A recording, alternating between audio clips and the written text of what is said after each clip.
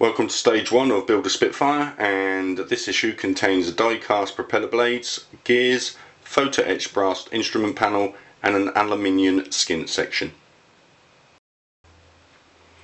Okay, so before we begin, what we need to do is, using a fine file, is remove any of the casting lines on the propeller blades. This is quite simple, just removing any of the small burrs.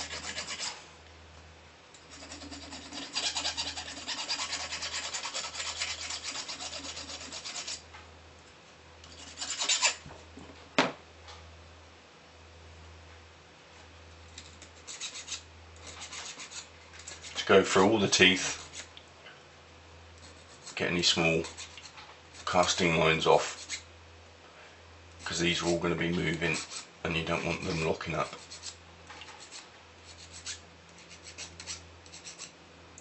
Okay.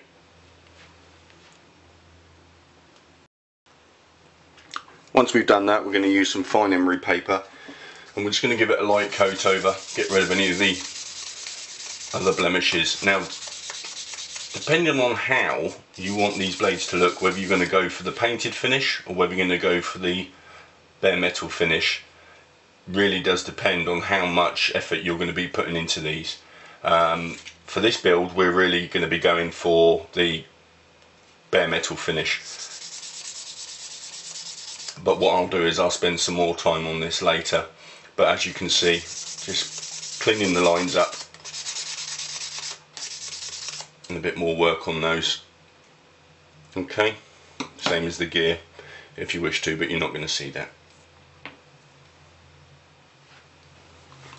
Next we're going to be fitting the gear to the end of the propeller blades, and you can use either an epoxy glue or a CA glue.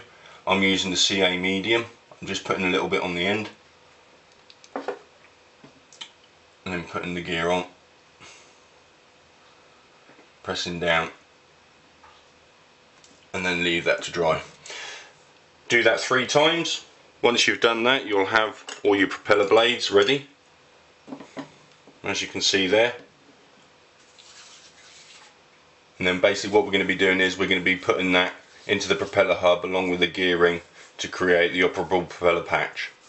That's it for this stage. Carefully store the remaining parts with a numbered bag, and see you next time.